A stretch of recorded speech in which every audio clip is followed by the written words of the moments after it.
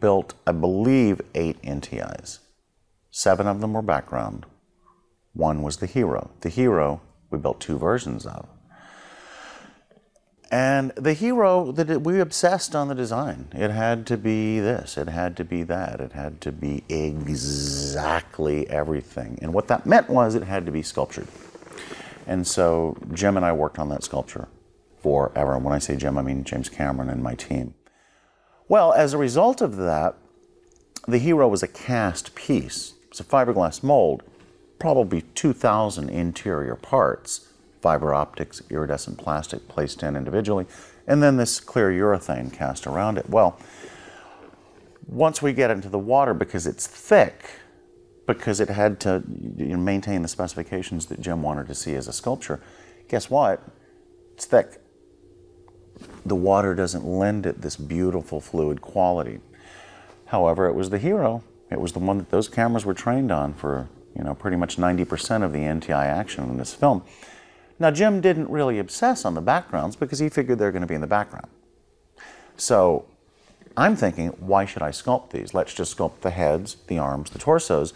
And I knew that if we just made frames, plexiglass frames, and poured a 1/4 inch of urethane around the fiber optic display, and that would be how we created the mantles, that they would move really well in the water. And so, unfortunately, in the final result of the film, the backgrounds move far more elegantly, far more gracefully than the heroes because they were thinner and they worked better. And trust me, Jim was not pleased on set.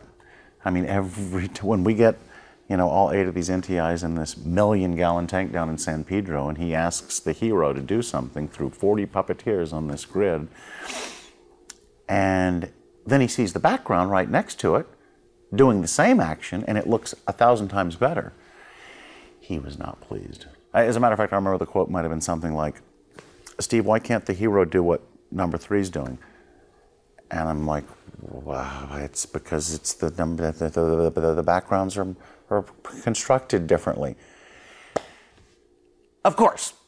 Why would the hero alien be able to do anything better than the backgrounds? I believe was the quote. It was something like that. Since there was really no possible way of knowing beforehand where the action was going to transpire in this 1-million-gallon tank, we had to be prepared for any eventuality. So what we did is we built over this 1-million-gallon tank a puzzle. We built a steel catwalk above this tank, and it was a series of grids of 3 by 3 foot squares, and you could pull any one of them up. And when you pulled one up, you could drop an NTI through it and operate your rig through that. So it was pretty interesting, and there were about 40 people up there operating it. And let me tell you something, when you watch this footage of James trying to direct these 8 aliens and trying to direct through the lead puppeteer, as a matter of fact, Trey Stokes was my movement designer on this show. He worked throughout the entire show testing and all different types of manipulation techniques, and he led the puppeteers. He was also our lead puppeteer, so that also meant that on set in San Pedro, he was James Cameron's whipping boy. So it's pretty funny if you watch it, because it's all Trey's fault. If they don't work, it's Trey's fault.